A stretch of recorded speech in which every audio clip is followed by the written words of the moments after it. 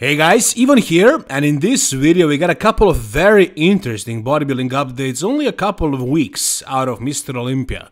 The reason why I haven't been posting videos for the past week was because I went to the Arnold Classic Europe, to Madrid. One of my clients was competing in Classic Physique. I went there to help him and to see what this Arnold Classic was all about, and I gotta tell you, I was so disappointed. Nobody had a posing routine, imagine that. There were so many judging mistakes, some of them they corrected later, some of them they didn't. The overall organization of the show was very poor, and therefore the quality of the competitors that competed over there were also not that great, to be honest. Maybe like one or two competitors were good in a class, but for the most part it was not good. And yeah, a big disappointment. I mean, ever since IFBB and NPC separated, IFBB has been falling apart, getting worse. So yeah, NPC and IFBB Pro League are doing so much better, and therefore that's why I'm making these videos about the IFBB Pro League. So let's talk about the upcoming Mr. Olympia and who's gonna do what. So first we gotta talk about Urs Kalecinski, who has a chance of becoming the new Classic Physique Mr. Olympia champion. So the last time we saw Urs in his full body physique update, he looked much bigger, much fuller, and now we can only see his legs. Now that probably means that he lost some of that fullness upstairs, or maybe that he's holding it, but he doesn't want to show it yet. Anyways, his legs are looking crazy, super round, and super shredded. At 2.5 weeks out, he looks ready. He looks pretty much ready to compete. I don't know what his plan is, I don't know how much he weighs right now, but I'm guessing he's gonna go lower in weight. Usually this guy needs to go really low compared to his off-season weight. In the off-season, he always has pretty much shredded glutes, but when it comes to showtime, he needs to diet down all the way, and he usually loses some of that fullness, some of that size that he has in the off-season. So right now, his glutes are peeled, like all the way across the entire muscle, like all the way in, everything is just peeled. Inside out, like you can't really get any more shredded than this. It doesn't really get much better. But you know, Urs usually has like really lean glutes in the off season even, and that's definitely not his problem area. It usually is, you know, usually glutes are the last body part that comes in, but not for him. Like, he's always peeled in that area. The other areas might be a little bit more problematic for him, but not really. He always is shredded.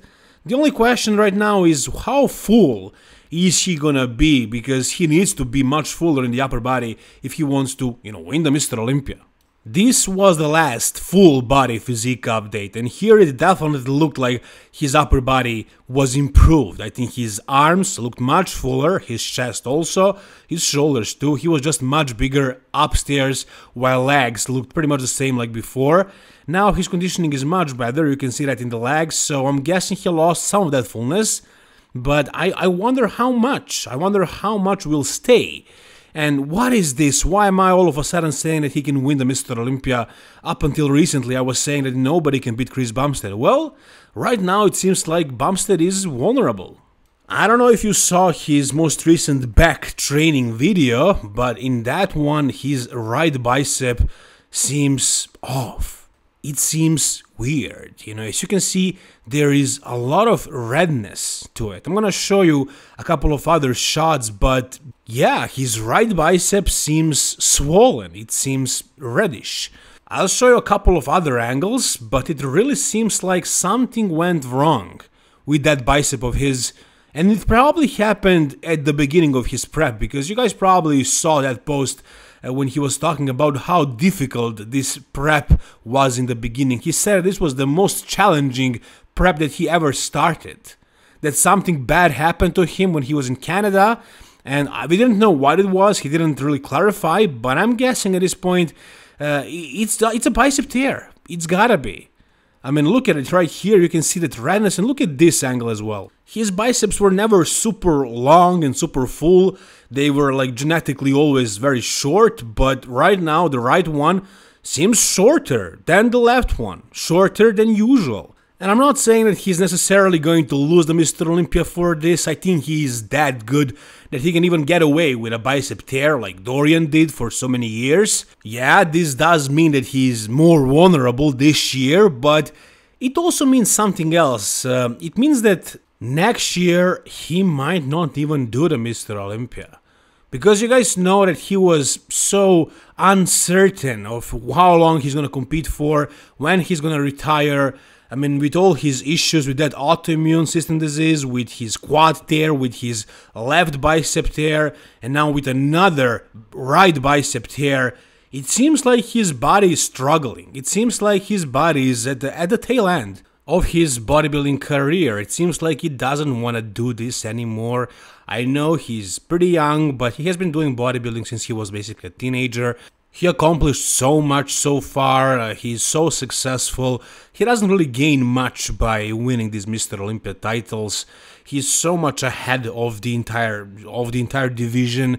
So yeah, I think his career is at the end. Like, if this started happening so often, like so many injuries, it's a very high possibility that he won't compete next year. Is he gonna win this year? Well, if he doesn't have any more injuries. Like last year, he tore that bicep like 4 days, I think, before the show, before the Mr. Olympia. So if something like that doesn't happen again, then he's probably going to win the Mr. Olympia. But is he going to keep competing next year? I don't know. It seems like his career is getting to an end. Here in the caption, he says, "here to stay." But I don't know. I don't feel like that. I think it's probably the last year we're going to see Chris Bumstead on that Mr. Olympia stage, but you never know, you never know. And who is next in line to replace him? Well, it's gotta be Urs or Ramon. Personally, I prefer Urs's physique because it's more classic. If he actually improves that upper body fullness and roundness, then yeah, he has a chance against Ramon, and once Cbum is out, I think Urs is next in line. Now we gotta talk some open bodybuilding, but I think the best way to transition to open bodybuilding is through somebody who is kind of classic and very much open. Samson Dauda, with this new physique update in the caption that says, "one of the biggest guys on the Olympia stage, but with a man's physique waist. Mass and aesthetics in one," and he is absolutely right. Doesn't seem very humble, but he is 100% correct. I mean, this kind of waist size with all this mass, it's insane. And here he's basically doing a man's physique pose, and he's kind of wearing like long shorts that reminds us of man's physique shorts. And like, I can even imagine this guy in man's physique, and he would look so aesthetic. And it's insane that this guy is at around 300 pounds on stage. He is the biggest bodybuilder on that Mr. Olympia stage. Maybe Nick Walker has more muscle pound for pound, but he is not 300 on that stage. No. Samson Dauda is the biggest bodybuilder today, and he has these kind of freaking aesthetics. I mean, just look at the size of this waist. It's ridiculous. It's insane. So that's why I have him winning the Mr. Olympia title. I know it's a bold prediction, but I will stick with it. I believe so. I believe he has a really good chance. Because once again, very, very aesthetic, the biggest guy on that stage, tall bodybuilder. You know, Mr. Olympia is about a big man. And as long as he brings decent conditioning with his crazy fullness and size that he always has, with his crazy shape and symmetry and balance, and if he makes those improvements that he always makes from show to show, how can anybody stop him? The only guy that I think can stop him is Derek Lunsford. Maybe Hardy, maybe Nick Walker, maybe somebody else. We don't know that for sure, but in my opinion, I think it's gonna be between Samson and Derek. And why am I choosing Samson? Well, because I like his physique more. I mean, I don't know what the judges are gonna go for. We'll see. I can't really predict that. I mean, there is the fact that they usually pick a big guy for a Mr. Olympia winner, unless the shorter guy is so much superior. But I think Samson is gonna be really freaking impressive on that stage. I think he made the right improvements in his most recent physique updates. It seems like his shoulders and his back are looking better. And just overall, every time we see him on stage, he just looks overall, you know, harder, fuller, rounder. Just he brings more quality every time we see him on stage. And I don't know about Derek, like he definitely also improved a lot from 212 to the Open. And now that he had an entire year of the off-season without worrying about staying in the weight cap, with actually trying to get as big as possible, you know, he probably has the biggest chances on paper, but personally, I choose Samson. Now let's talk about Derek. He decided not to post any physique updates, without clothes. Like, he's not gonna reveal what he's doing, what he's working on. You can see some snippets in tank tops and stuff like that, such as this one. And in this one, he looks insane, he looks crazy, and I'm sure that the reason why he's not showing us anything is because he wants to surprise. He wants to show up looking like an absolute freak.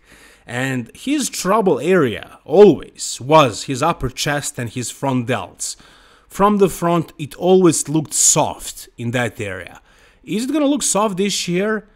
I don't know, man, because here it doesn't look soft at all. It looks so separated, so grainy, so gnarly.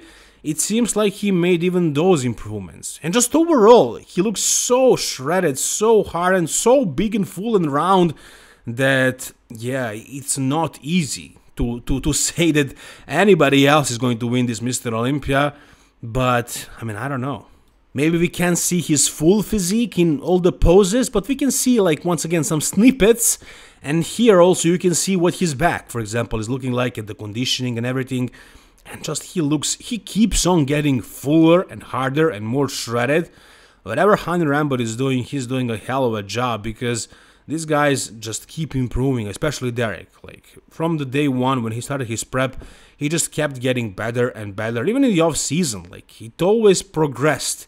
He never really had a moment where he looked bad. I mean, even after the Mr. Olympia, when he was probably off of everything, he still kept making progress. And then when he jumped on something, he started making more progress. He started getting bigger and fuller and rounder. And now he's getting leaner and sharper and harder. And everything is going so well, and there are 2.5 weeks left. And at this point, one thing is for sure: this is shaping up to be one of the most competitive, one of the best Mr. Olympias that we watched for a long, long time. I mean, one of the best in the past, I don't know, 20 years, you can say. Like, we have no idea who's gonna win, and we got like 5 really freaking good guys, like really, really good.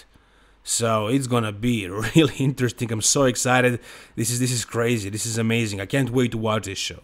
And oh, are we gonna have a comeback of Phil Heath? No, no, I'm just joking. We're not gonna entertain that idea, but we do have a physique update of Phil Heath, and yeah, he looks good. He looks decent. Like, he still has a lot of muscle, a ton of muscle. He's in a really good condition.